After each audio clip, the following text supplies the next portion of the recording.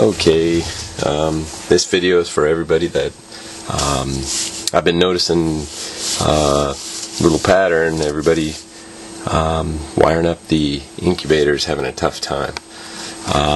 So I took mine all apart.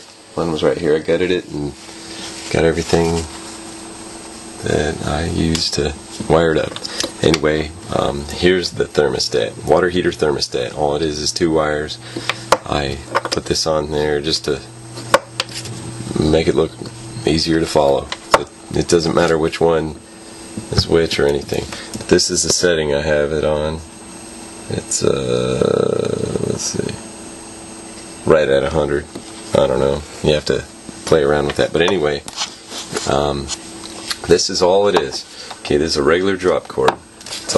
It's just a rubber band. First thing I did was cut the ground off. Then you have a yellow and a black. And well, you have this thing. You can use whatever color wires you have. All I had was green, so I made 2 extension pieces of green. And then I have this light, just a regular light. Any kind of light work. I wanted a metal one. That's what I used. But anyway, this is how you wire it up. Okay, this is the 3 components right here. Okay, so this is just a regular. Yeah. Anyway, let me set this down. Okay, this is how you wire this up. The white one goes to the white one, and that's all it does.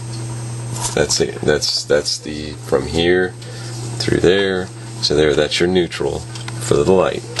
Okay, and the black one. This is where the problem is that I've been explaining to people on the internet and on YouTube. It's very simple. This is just a switch. The thermostat is just pretty much a temperature switch or something like that. So okay, so let's see, you can see it there. Okay, so one of the wires here, one of the green ones, doesn't even matter. It doesn't matter from either one. Just one of these green ones has to go on that. Just one goes to the other. Just one goes to one, one goes to the other. Just like this. Here.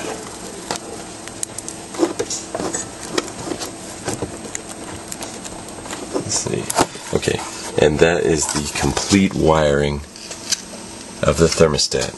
Just from the plug, just the black wire goes to one side of this, and then out the other side it goes to the light.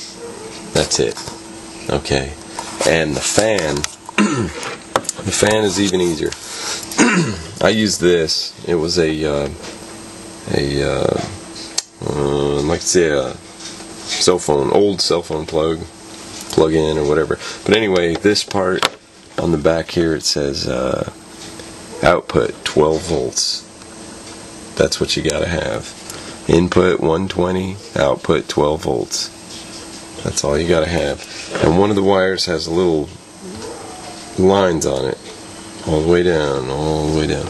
That is the negative. That one goes to the, here's the fan, and that one goes to the negative, which is black. Because this fan is 12 volt, but every fan like this, one of these computer fans, has 3 wires. Don't freak out. Just one. The black wire goes to the black, with the lines in it. That signifies neutral or negative. And then on the other side, you'll have 2.